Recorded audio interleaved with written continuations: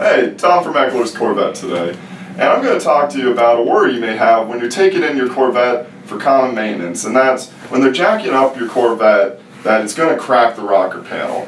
Now, the rocker panel is not the cheapest fix. It can run to be $200 or even more. So what we're going to show you here today are these jack pads.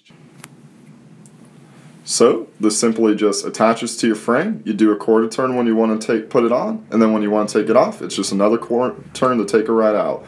Now they're made from high quality urethane, and you get this whole 4-piece set, and you can keep it right next to your detailing kit, so whenever you need to do maintenance, especially if it's in an emergency, you can make sure you're not going to break your rocker frame.